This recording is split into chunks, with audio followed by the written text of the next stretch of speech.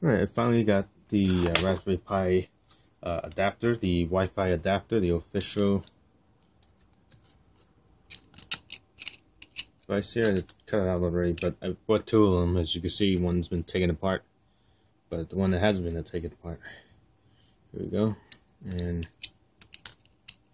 it does come like that, and that's all it is. It's pretty small. Oh, right next to this guy here, this is the ED Max, just to compare. It's little. It's bigger than the EDI Max or ED Max or whatever it's called. For the comparison, let's take a look at the box first. Okay, that's all it is, and pretty plain vanilla.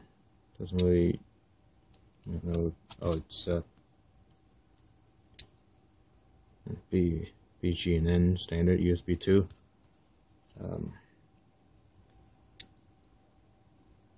Let's buy it back of the box. This just came in from Adafruit, from New York City, and actually had another box. Here's the other box, and here's the sheet of paper, and it's just this. That's all that's inside a blank page, and this scary warning.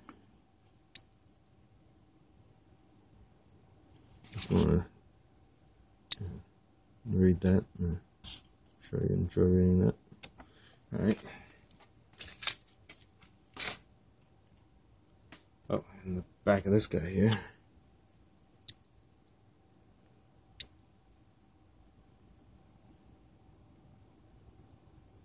Okay, it's the Broadcom chipset. And so I got this OTG cable and my Raspberry Pi Zero. I was able to grab one when it first came out, so let's plug it in, and it should work right away. And there it goes. And first thing you notice is the lack of light show. It's got no lights. See, the case, which I took apart on the other one, you can see there's no holes in it. So there's no place for lights. And on the circuit board, it's just the other Pi thing that I took apart. There's no lights there. There's no idiot lights there. No lights. Those are all capacitors and diodes and resistors. And diodes in reverse is a resistor.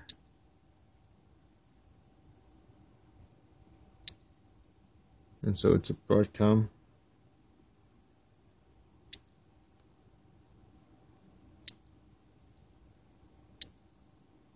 Okay, Broadcom.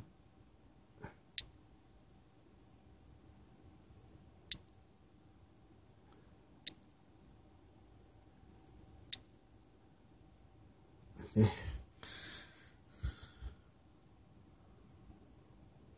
Okay. Alright, so let's take a look, and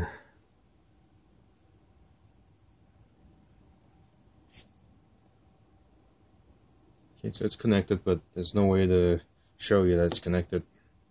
No lights or anything, but it's booted up. So it booted up just fine. Okay, but unfortunately there's no way to show you as proof that it works, except that I mean I could ping it. But anyway, yeah, there's no light show, and I had this on for a couple of days, and it didn't heat up much. It was pretty low temperature, so you don't have to worry about it getting hot. The ED Max, which is tiny, it actually gets a little hotter than this guy, than the white one here, the Pi. So anyway, when I took it apart, it was actually like this. like this.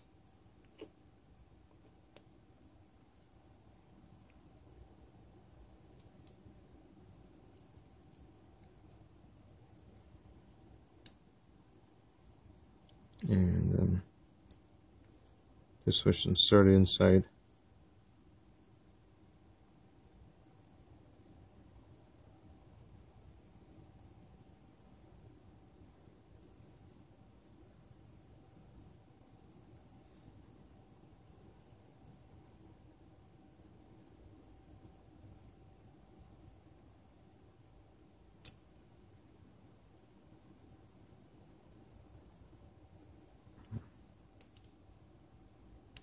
That you can see. And this was covered on top like that, and I took a little bit of knife work to pry out. I took a knife and I pried this out, cover out, and then this USB cover here, the stainless steel cover here, took a little bit of time to pry out also.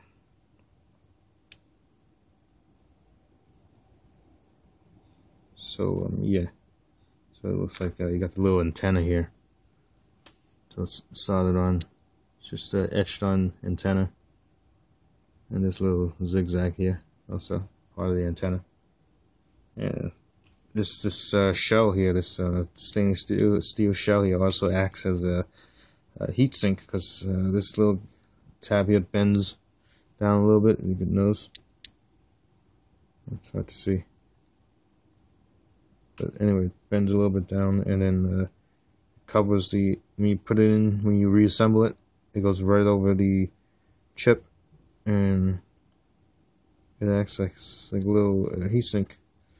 When you put it back together, it's gonna be like that, and so dissipates the heat. So a little heat. There's no heat sink grease or anything like that.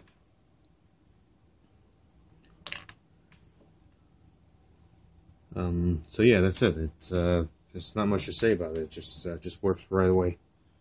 You can unplug and plug it back in. It still works.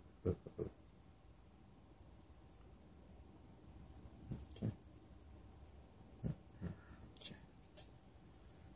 Okay. Thanks for watching.